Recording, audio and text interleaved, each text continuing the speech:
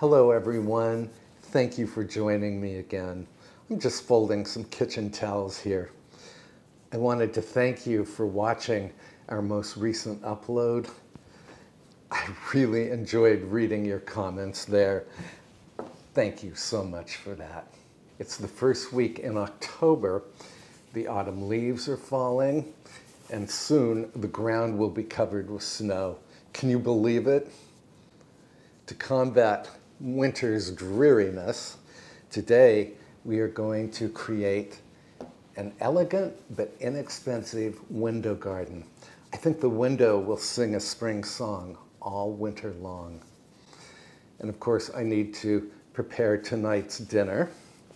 Since we have lots of root veggies on hand, some of them from the garden here, I think a root veggie pizza is in order. And finally, I want to introduce you to the newest member of our household. But before we do anything, I need to prepare the vegetables for our pizza topping. And for our topping, I'm going to use one medium-sized potato. This is one of the potatoes that you and I harvested last week. I am cutting the potato into thin slices that will go on an oiled tray. Peel a large carrot and cut it into thin sticks, about 1.5 inches in length. Add the carrot to the baking tray. Peel and thinly slice a medium-sized turnip and add it to the tray. Parsnips contribute their sweetness to this pizza. I am slicing 2 of them and adding them to the tray. Then chop a medium-sized onion and add it to the other vegetables on the tray.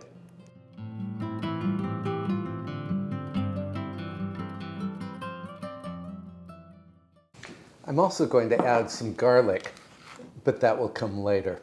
Now another little glug of olive oil, salt, pepper,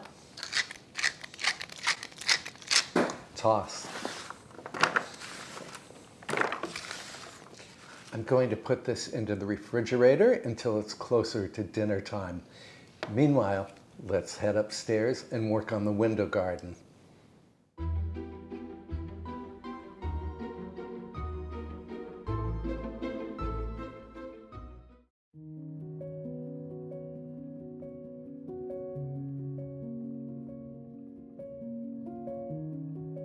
So this is the east-facing window in my upstairs bath. Let me show you how I outfitted the window for the containment of plants. Almost any window can become a garden. I equipped mine with a broad sill and glass shelves. Staples and wire at the top of the window are for vining plants.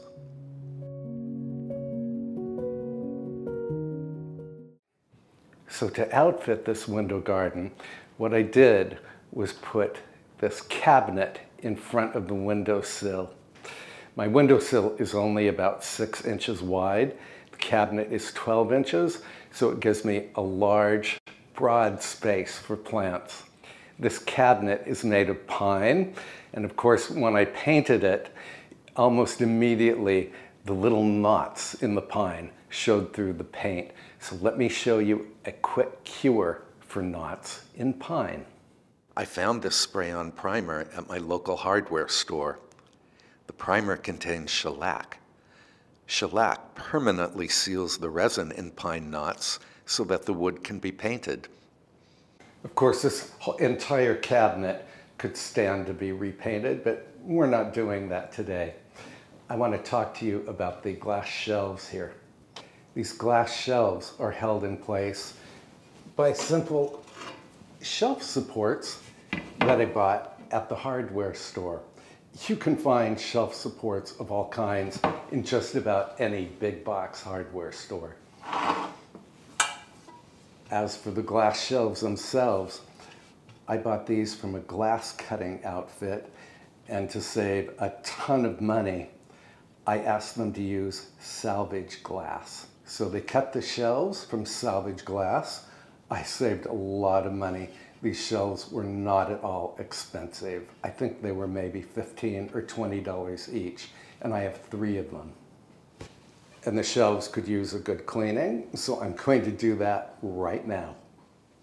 These shelves are really easy to clean, either with plain water or with a glass cleaner.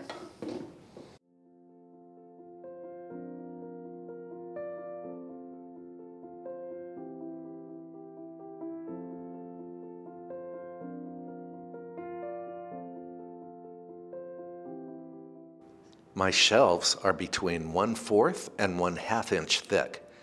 They are very durable.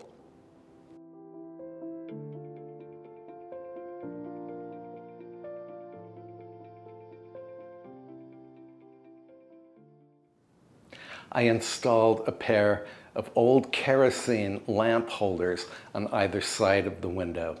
These holders are just great for holding potted plants. And I bought the holders on eBay for a song. Kerosene lamp holders were mass-produced in the late 19th and early 20th centuries. You can find them at antique shops, junk shops, and on eBay.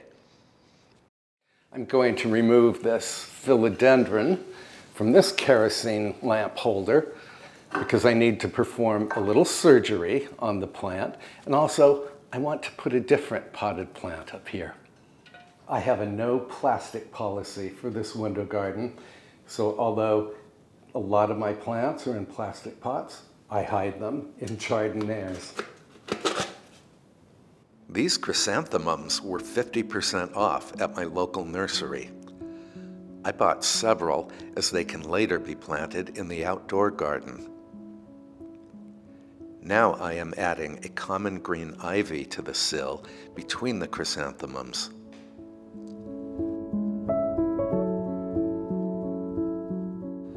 I am placing a trio of African violets on the first shelf. African violets are among my favorite flowering plants.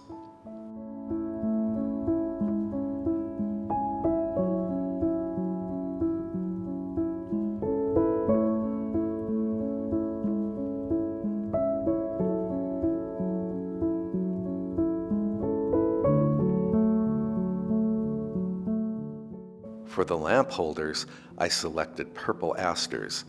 These, too, were 50% off at the local nursery.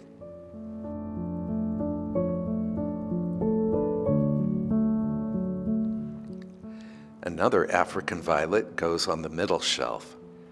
It will receive 2 green companions in just a moment. Well, this is a good start, but I still have a few more plants to add. And as mentioned, I need to perform surgery on Mr. Philodendron here.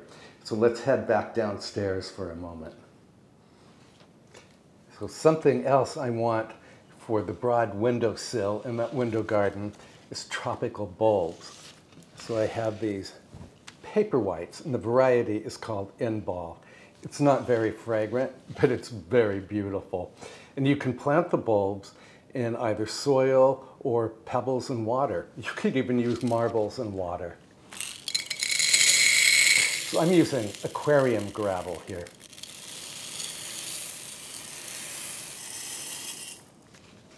Let's see how these bulbs will sit.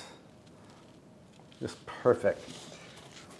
Now, you only want the water to tickle the base of the bulbs.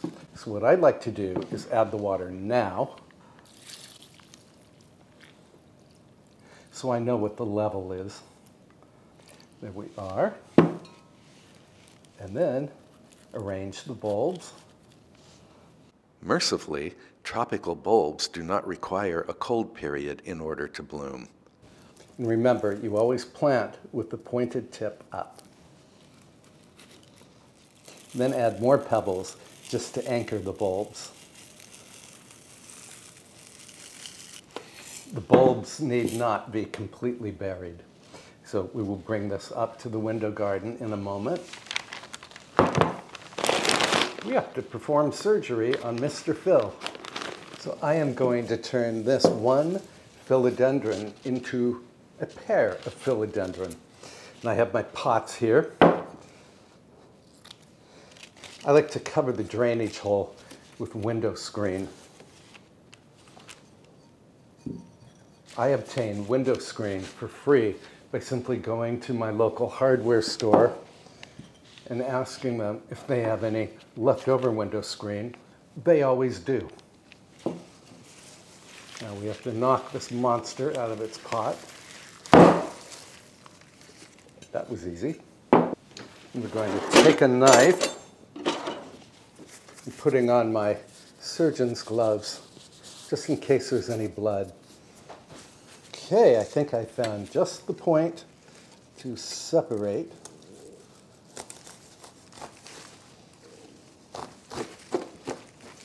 I missed the point, but that's okay.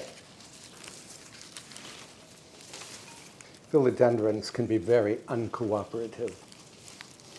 If you've ever grown philodendron, you know that it grows very rapidly in even the worst conditions, and it roots readily in either soil or just plain water.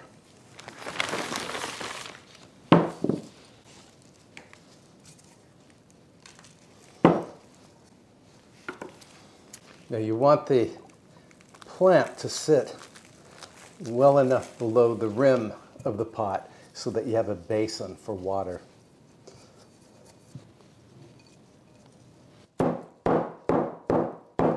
This is all going to work out, no matter how unpromising this all looks right now. I'm simply going to root this lawn cutting. I've done this before and I know it works.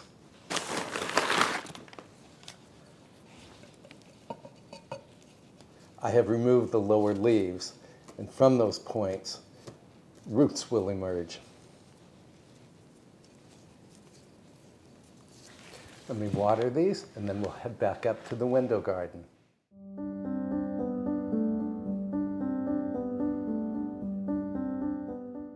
I am weaving the philodendron stems through wire that is held in place with staples. The stems will create a living green valance for the window.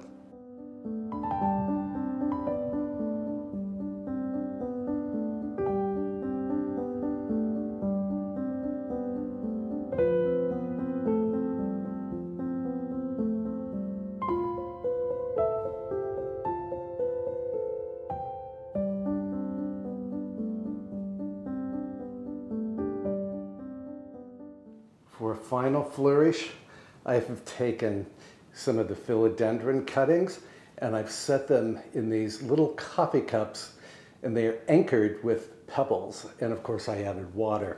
So these cuttings will root.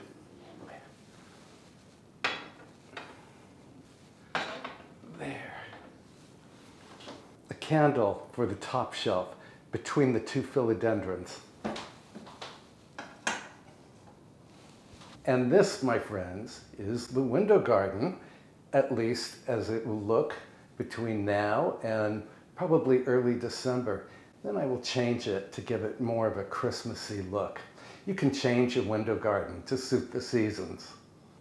Of course, now I'm starving, so let's head back downstairs and finish the Root Veggie Pizza. Later that day, I added more plants to the window and played around with their arrangement. And that is the great thing about a window garden. You can move pots around until you achieve the design of your dreams.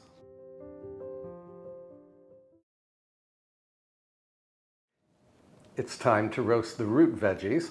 I have preheated my oven to 450 degrees Fahrenheit Or 230 degrees Celsius. and I will roast the veggies just until they're perfectly tender and lightly caramelized. That will take from 20 to 30 minutes.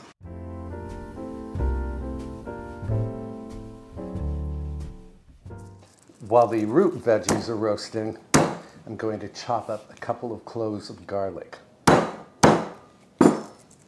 These will be sprinkled over the ricotta cheese that I'm going to spread on the already made pizza crust.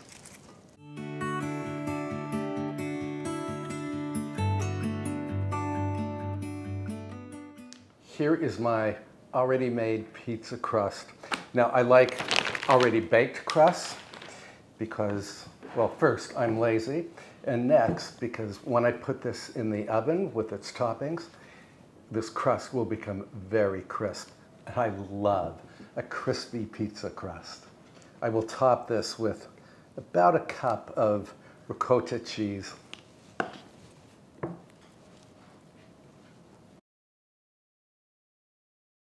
Sprinkle on the garlic. Now, I did not put this garlic in with the root veggies because I did not want the garlic to roast and become bitter. So this pizza is going to have a real kick of garlic. I almost forgot that I have a pizza peel. So I'm going to transfer the crust to the peel, and then I can slide it directly into the oven after it's topped with the root veggies. I decided to sprinkle some Italian seasoning on this crust. Now we just have to wait for the root veggies to finish. And I have lowered my oven temperature to 425 degrees Fahrenheit, which is 220 degrees Celsius.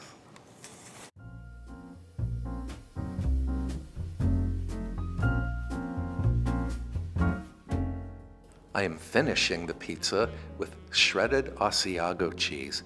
You might prefer to use Parmesan or mozzarella here.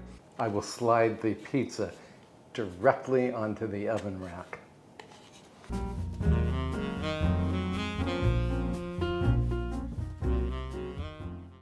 The pizza needs to bake for just 10 minutes. So while we are waiting on the pizza, let me introduce you to the newest member of this household. So this is Goldie. I'm going to tell you his story in a voiceover. Goldie is a male feral kitten that we found on our property. He was malnourished, dehydrated, and extremely weak. Also, his right eye was terribly infected and swollen. After numerous visits to the veterinary clinic, and after much love and care, Goldie is on the road to recovery. If the scratches on my hand are any indication, this kitten certainly loves to play. My dog Avery loves Goldie as much as we do. Our other rescue cat, Binky, was not at all happy about having another kitty in the house, but she is slowly, and certainly reluctantly, accepting Goldie.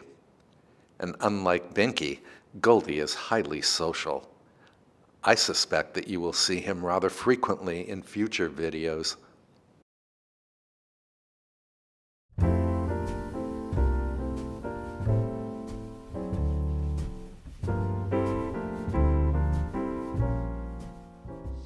This looks beautiful. It smells wonderful too.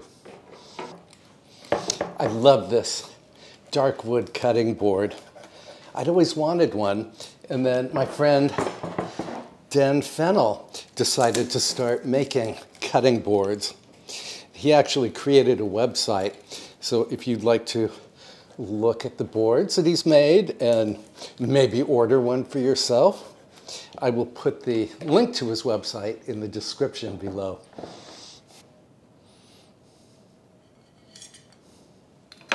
Let's bring this into the parlor.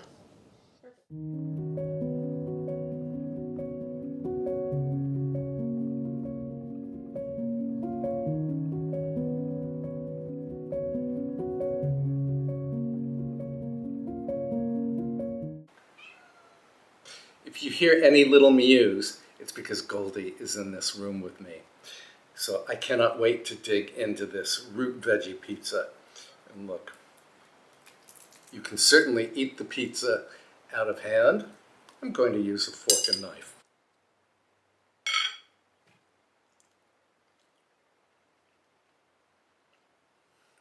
This is spectacular. I'm moving my wine so you can see my plate. Truly spectacular. Of course, the crust is crispy, but the root veggies, I don't know, they just transform themselves into something magical when they're roasted and then put on top of a pizza crust on a bed of ricotta cheese and chopped garlic. So I hope you will give this pizza a try someday. Thank you so much for spending time with me today while we put together that window garden and we made this root veggie pizza, which please promise me you will try someday. And I'm so glad that you finally got to meet Goldie. If you enjoyed this video, I would really appreciate if you would click the like button. And I can pop a couple of my other videos up here or up here that you can watch between now and my next upload. Until then, please take good care of yourself, and I will see you soon. Bye for now.